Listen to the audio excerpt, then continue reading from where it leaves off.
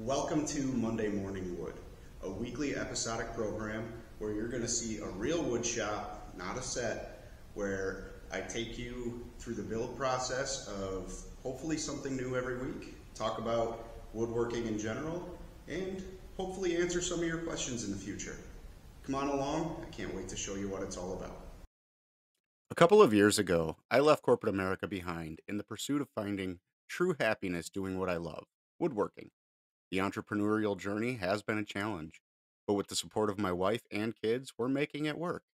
I've decided that I want to share the very basics of woodworking with all of you, using as basic of tools as possible to show you that you can create custom pieces for your home as well. Follow along. I look forward to working with you.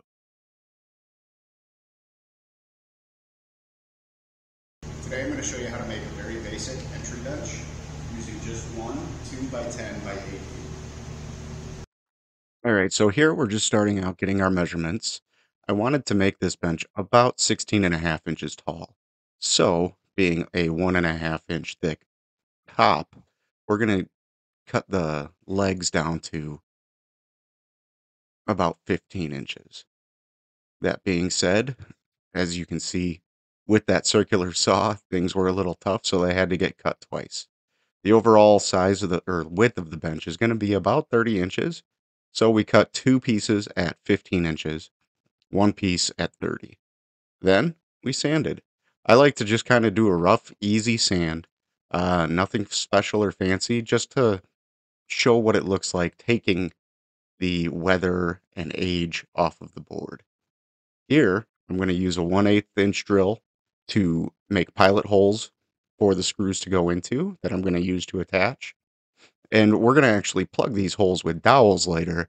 So I went in also with a 3/8 inch dowel bit, or just a 3/8 inch bit.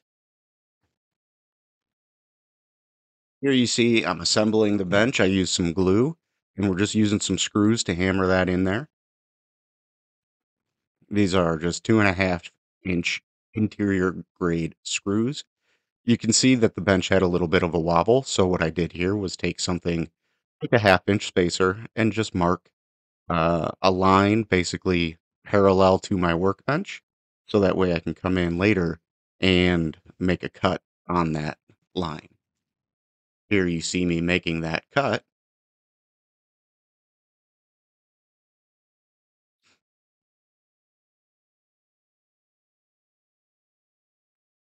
And here we're just filling those holes with the dowels. Nothing fancy, just some glue, dowels, and I have a small Japanese pole saw.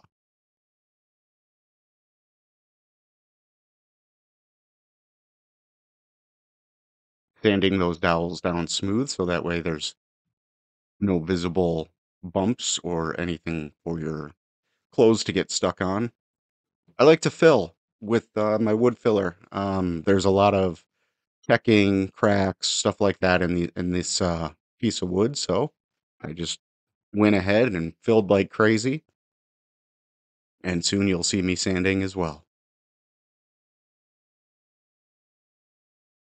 There we go, just sanding off all the imperfections.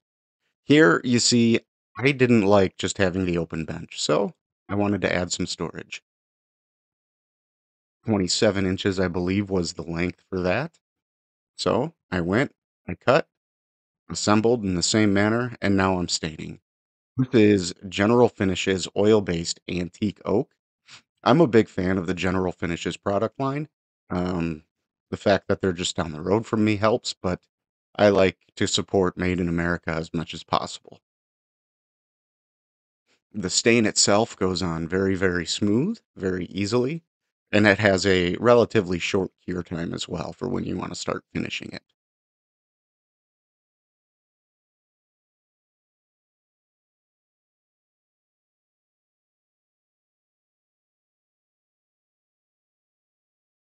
Here, we're hitting it with a coat of just a 1 can of Watco spray lacquer. You can get this at any of your home centers. I like to hit with a lacquer first to penetrate the wood and give it a little bit of protection. Then I go over it with a, in this case, oil-based polyurethane. Here's the finished product. It's nothing fancy, it's nothing special, and you'll hear me talk about it here in just a second.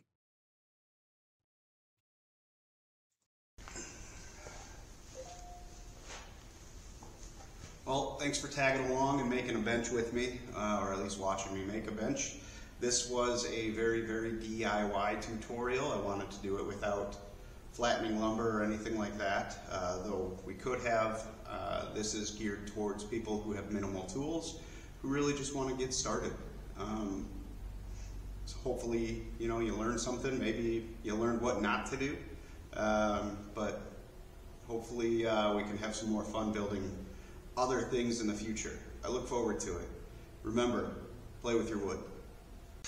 All right, so I have a few questions I'd like to answer from people who submitted some questions in preparation for this.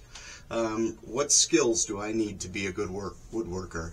In all reality, none. That's why you start. Everybody starts from zero. If you learn along the way, that's the way you do it. I've had people tell me, it's very easy to become YouTube certified and Google certified. You just learn along the way. Much like with this bench that, we just put together. Very simple, very basic. And as you find a need for something else, you go get it. Or, you find a way to make it work. What are some of the tools I need to get started? In my opinion, I think you need a drill. You could use one drill for everything, but I like to have one drill and one impact driver. Some sort of a circular saw. I believe you can do pretty much any type of cutting with a circular saw. And a sander, honestly. That will give you the cuts you need, the smoothness you need, and you can, move on from there. How do I cut a straight line? Good question. I don't know. Not without assistance, at least. I did make a video a while back about cutting with a known straight edge. That's probably the best way that I would be able to do it without a track saw or something like that. Is carpentry the same as woodworking? Yes and no. Mainly no. Carpentry is making houses, it's framing, it's a very broad term, all the way down to your trim work, whereas I believe custom woodworking is more so tailored to fine home furnishings or cabinetry, but even at that, cabinetry is still its own entity. So I believe woodworking is its own thing, where you're creating something, in my eyes, you're creating something that could be a generational piece for others to see. Do I need to be good at math? Man, I hope not, because I'm terrible at it. The simple answer would be, you have to have some fractional knowledge, but you can figure it out as you go. It's very hard to come across how to make a good fraction work, right? I'm terrible at it. That's why I try to stick to the main fractions, your 7/8, half inch, 3/4, stuff like that. Can I make a living as a woodworker? I'm certainly trying to. I started this business about 2 years ago now.